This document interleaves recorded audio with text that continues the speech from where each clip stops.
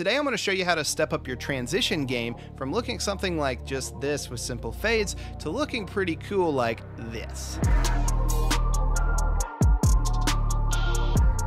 Pretty cool, right? Stay tuned. We're going to cover it. It's very easy. It doesn't take a lot of time. And even if you don't know a lot about OBS, you can set this up as well.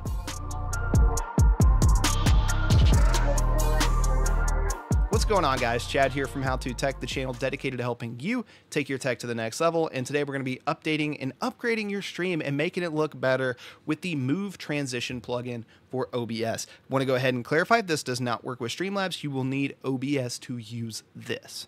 So simply go to the link in the description and download this plugin. And if you want to read the documentation on it, that's actually fairly well documented all the way down through here of how to set it up and other stuff that I might not cover in this video because I'm trying to keep you from having to watch a 15 to 30 minute video on something that you should be able to set up in about 5 to 7 minutes. So awesome. Like, subscribe, all that cool stuff if you like that.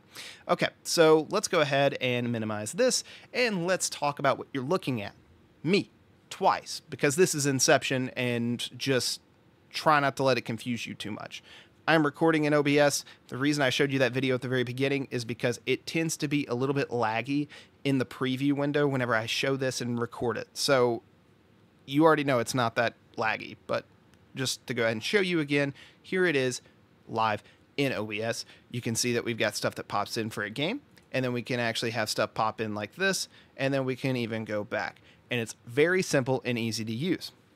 What you'll want to do is go over to your transitions section, and we'll add a new transition, and we'll call that transition Move. That's what we're going to be selecting, is the Move transition.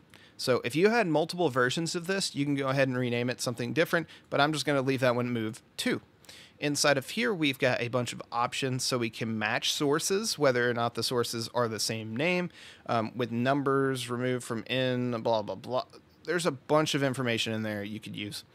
We can set up switch points, cache transitions, and even match nested scenes. And then the things that I like, right, is the matched items and appearing and disappearing items. The way I'm going to describe this is matched items are going to be things that are persistent, right? Let's just leave that, save, fine. And go back to Move. We'll go to the one that I've got set up. Matched items are going to be things that are going to be persistent from one scene to another. So for example, if I go from my cam scene to my cam with game, the cam nested scene, but we'll just say source, is in both of them. So we can set the properties of what we want that to do whenever we go from one scene to another if it's in both scenes, if it persists. As you can see here, it actually doesn't move, so that's good. Now, things like this gameplay here would actually be an appearing item at this point. So this is an appearing item that is now going to be added on screen, and we've actually got that fading in. And then we have stuff that's removed from the scenes. So like, for example, this right here is going to be removed if I go back to camera, and it fades out in the bottom right-hand corner.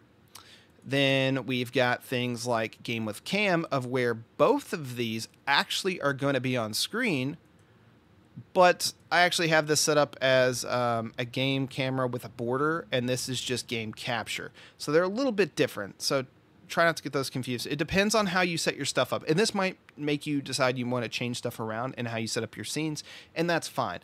You don't have to be near as chaotic as I have mine, but this is a system that works for me. Might not work for you, okay? But you can see here that our camera is now moving. It is persisting and being in the same scene, but we need to also set up parameters for it for whenever it's moved, because it might be able to be an item that is in one scene and then goes to the other, but it also might be something that needs to move. And like I said, we'll talk about all those settings. So we've got the move transition selected, and I'm just going to go ahead and click these 3 dots and go to properties so we can see how I've kind of got mine currently set up. And I've got the switch points and everything set the same. And for matched items, we want to ease in and out, which that essentially means is we're going to ease in from the section it's at and then out to the location it's going to. It's not going to be just a move. It's going to be like a, oh, we're moving. Kind of not slower, but it's a little more smooth. And then we've got easing function. We can set that to a cubic function of how it moves. We can have it bounce. It can be elastic, quadratic. This just explains the exact motion in which something does move. Is it going to be a little bit more linear? Is it going to have more bounce to it? This is how you can switch that stuff up. And if we wanted to, we can actually even set a transition on top of it whenever it moves from one section to another. So if you wanted it to go from here but still move and fade during that process, you could do that. You could add a stinger onto it, whatever you want to do. But for the purpose of this video of keeping it simple to be able to still have something that looks really nice like this, I would suggest probably starting out with something like this, and then figuring out maybe the ease if you want it to be a little bit different. I would actually probably normally go with quadratic instead of cubic, but that's just what I've got it set to.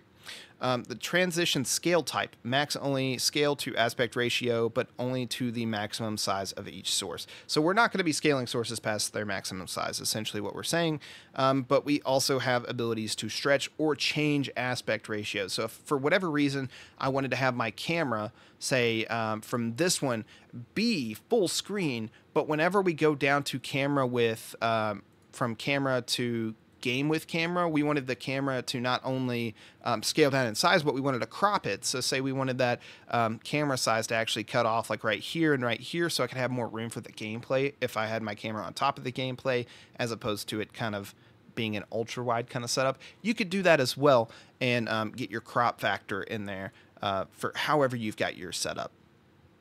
Then we've got appearing items. So these are going to be items, like we said a second ago, that are just going to kind of not be in one scene, but they're going to be in the next one, and we want them to appear.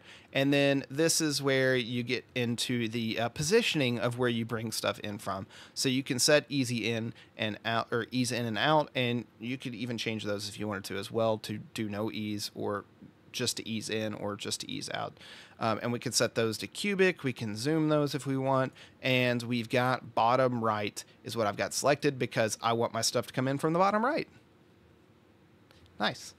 If you had stuff that you wanted to come in from, say, the top right or the bottom left and the top left, you can actually create other ones of these transitions and apply those directly to that item in that scene or directly to those scenes. You don't have to do that specifically just here in the move transition section. So like I said, definitely play around with this and figure out what works well for you, but we can do the same thing. We can also do a fade transition on that. And I like that. I like this gameplay whenever I switch to it from here to fade in, because it's coming out of nowhere, and I kind of like that look to it. Then we also have what's called disappearing items. This would be the equivalent of me clicking on cam again and then this disappearing, and we can see that I basically got the inverse set up. I want that to fade out in the bottom right, and I want it to fade. And like I said, I don't have a ton of stuff set up on my stream to where this is near as applicable for somebody that might have 10 or 15 different sources that they want to do this with. I personally just like the ease of, I only have one or two moving things. I'm only going to set this up once or twice, and it's going to work, and I apply it to the items that I have. It is very easy to use. It can take your stream, like I said, pretty much to the next level of just bringing in, like, let's show this again, like just bringing this in just looks so much cleaner on stream, and being like, yeah, we're going to bounce around and have all this cool stuff, and kind of spicing up the transitions as opposed to just covering the screen or just fading back and forth between each one, kind of like I'm doing right now for this video. But, you know, for the context of this is obviously fine for me. But for your live stream, it's really something to help set you apart. And like I said, it's very easy to do, and I hope you guys enjoy. Thank you guys so much for watching. Like, subscribe, all that cool stuff. We've got some other videos coming related to, it looks like OBS and Streamlabs. We're going to be doing a comparison, and even some alert style stuff for kick.com for those of you that might be interested in it. And even my top 5 favorite OBS plugins, just a sneak preview. This is actually one of them, but there's going to be 4 other awesome ones that we're going to talk about in that video, and even ultimate versions of Streamlabs Desktop and the ultimate OBS Studio Guide. So we're going to be covering that again, where we cover absolutely everything in the vanilla version of OBS Studio. And yeah, be sure to check that out. Thank you guys so much for watching. Check out this video here. YouTube says you should like it, so go ahead and try that, and subscribe over here if you haven't already. Thanks for watching, all that cool stuff. See you guys later. Bye.